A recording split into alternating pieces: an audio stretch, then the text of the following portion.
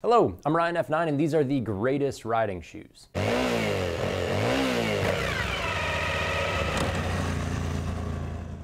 Let's put our best foot forward with the TCX X Wave. Those of us who play in the moto industry know this as the other waterproof shoe from TCX. By that, I mean that the X Wave walks in shadow, a shadow cast by the legendary TCX X Street and its recent replacement, the Street Ace. Collectively, they make the go-to riding shoes for pretty much every street motorcyclist everywhere, ever. But I prefer the Underdog X Wave because it's softer. Softer leather and, more importantly, a more flexible sole. I've spent 12-hour days walking in both the X Wave and the X Street. In either shoe I was comfortable, but only in the X Wave did I forget that I was wearing motorcycle footwear at all. So it's cloud level comfortable.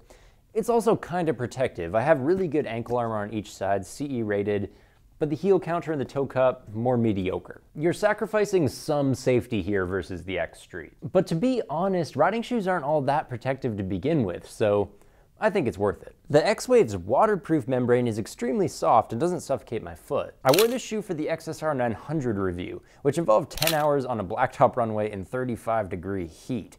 By the end of the day, I'd stripped off every piece of motorcycle clothing I brought except these shoes, which were still cool enough to wear. The X Wave comes with a removable shifter strap that goes around here, but the thing was useless. It kept migrating up the toe, and it was also annoying to walk on. I actually lost mine because I never wanted to use it. With distressed full-grain leather, I don't really care that my shifter leaves a mark. Fitment-wise, the X Wave runs slim. Some people call that a European cut, but feet are the same everywhere, so I'm just gonna call it stylish.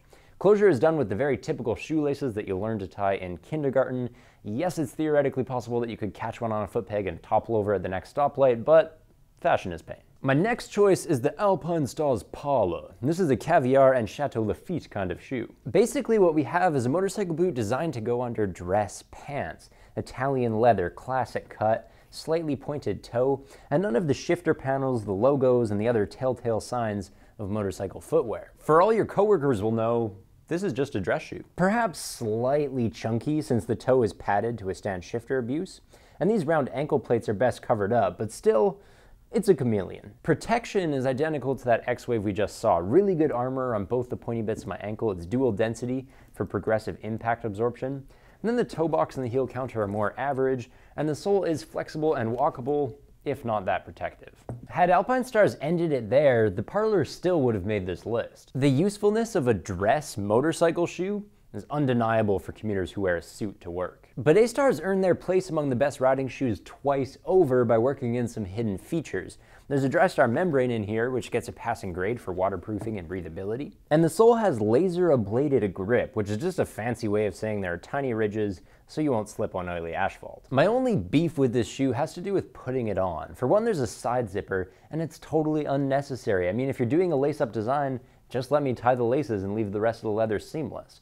And the other thing I hate is that there's a stitch on the insole. It's really weird. It feels like there's something stuck underneath my foot for the first 5 minutes every time I wear the Parlor. Now we're going to move towards a sport style with the Alpinestars Faster 2. Don't let the technical design fool you. This is still a very casual shoe in terms of protection and comfort. Yes, there's a toe box, heel counter, and ankle armor, but it's all quite soft. Same goes for the sole. And this toe slider is better than nothing, but it certainly isn't a proper replaceable brick. In fact, if you ride like a real boss, you'll grind through the pliable plastic in no time. But the Faster 2 looks great under jeans. It has that European F1 inspired look. It's also extremely lightweight to walk in. Plus pricing is very aggressive around the $200 mark, and they're making it in men's and women's, waterproof and regular versions. Alpinestars is gearing up to sell a lot of these boots. And I think they will, because casual sporties are quite rare. Normally sport bike footwear is smacked with enough hard parts to choke a rhino, but I like that Alpinestars resisted the temptation. Sure, this microfiber chassis will withstand the heat of an engine, the faux carbon fiber makes a decent surface for shifting, the Velcro strap here holds my laces out of the way, and I get a smidgen of reflectivity at the back. But despite all the motorcycling benefits, this is still more of a comfortable shoe than a protective one. And if you've ever heard the term squid, you know there's a market for that. A couple things I don't like. For one, Alpinestars nixed the reflective eyelets from the first generation in favor of this speed lacing system derived from technology developed in MotoGP. Wow. For all I can tell, these are just basic shoelaces, only they aren't shiny anymore.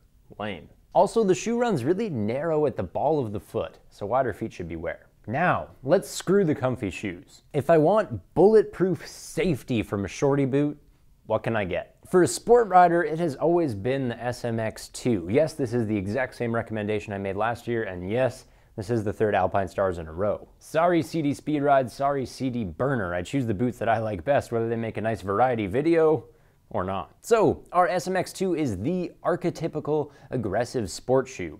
I get a proper replaceable toe slider, rigid steel shank sole for quick foot controls, shifter grip panel, hard shell heel cockpit, rock solid toe box, no ankle armor though, which is a bummer, but at least the contoured upper is meant to interface with an Alpine Star's shin protector, and the chassis itself is full grain leather, so abrasion resistance is not an issue. The SMX2 is a full-on racing boot for 7 inches. And that height is important. See, Alpine Stars knows that a rock-hard racer is only going to be walkable if it's low enough. That's why they gave me a dropped Achilles cutout to facilitate ankle movement. The result is no moccasin, but it is much more comfortable than a full-height race boot. And indeed, the SMX2 is also easier to walk in than the newer SMX3, which Alpine Stars made a smidge taller for no apparent reason. Finally, a very protective ADV and dual sport option would be the First Gear Kathmandu Low. Most ADV riders don't actually use shorties because they have a nasty habit of dropping motorcycles onto their feet. But there are some ADV riders, myself included, who prefer a short boot. When the adventure goes beyond two-wheel territory,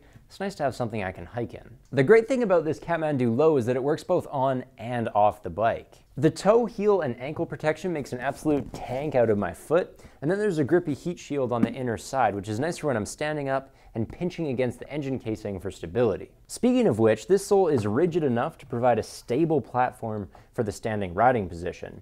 It's also durable enough to survive serrated metal foot pegs. The shifter panel is durable too, a proper semi-rigid plastic to withstand sharp shifts. But despite all that adventure spec, the Kathmandu Low is still walkable. At 8 inches, the ankle movement is blissfully free, and unlike every other boot on my list, the sole is within spitting distance of a proper hiker. Now, before you start thinking I'm on First Gear's payroll, let me rage at a few screw-ups. For one, the waterproof and breathable membrane in here keeps me dry for 2 seasons at best. This stuff doesn't last. Also, breathable is a misnomer because the Kathmandu Low is stuffy. First Gear stitched a mesh comfort liner over top for better airflow, which only helps a wee bit. Also, these are the worst buckles I've seen in recent memory. Doing them up means threading this lever through the loop, and that's not really an easy thing to do.